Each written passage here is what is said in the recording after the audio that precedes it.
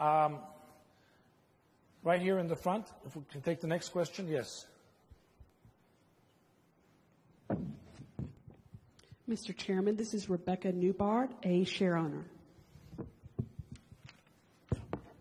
Good morning. My name is Becca Neubardt, and I'm a student at Mount Holyoke College.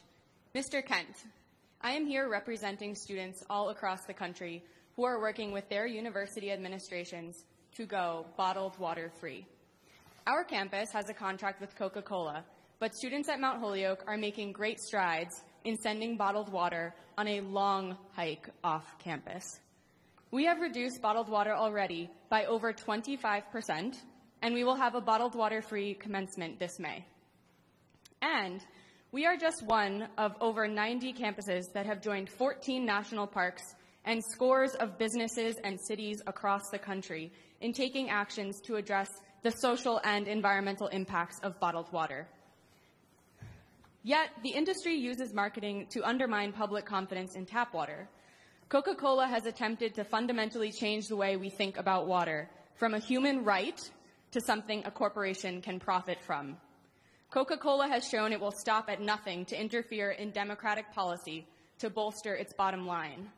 It has meddled in national parks and global water policy, and as students, we face stiff resistance from corporations like Coke that have no place in undermining our efforts to protect our water and environment.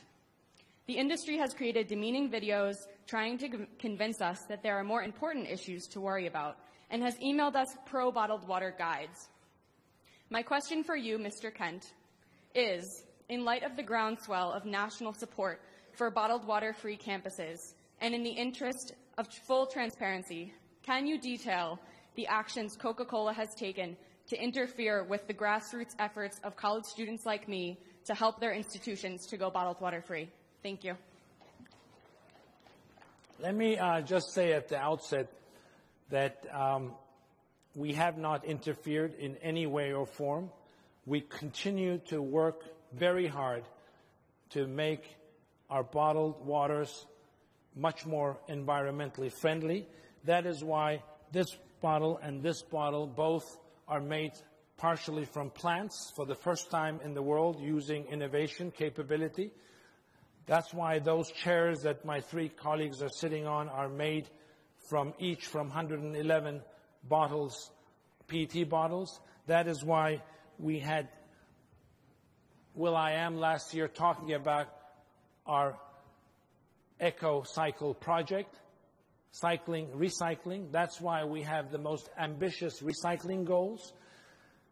And we believe that recycling is, again, part of this golden triangle. The most difficult thing about recycling is actually getting the bottles collected, is actually raising awareness so that we can actually have curbside collection work effectively.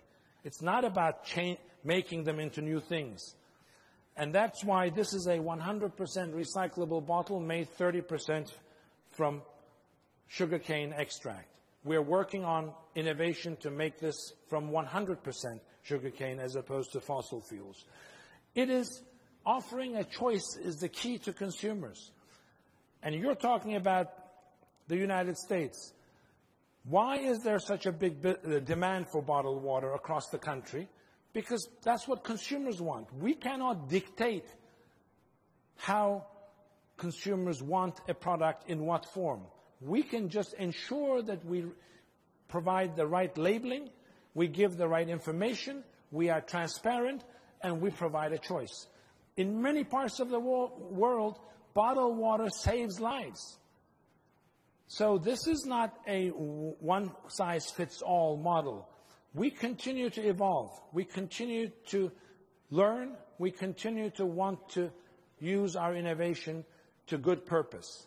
That's why we were the first to create the technology for plant bottle. That is why we offered that same technology to Heinz a year and a half ago. That is why they are using it now, because it makes sense. It makes sense for the reasons that Mr. Wardlaw said earlier about global warming, about all of us having a role to play in transferring a better planet. The solution is not banning, taxing, The solution is working together to create intelligent, creative solutions. Thank you.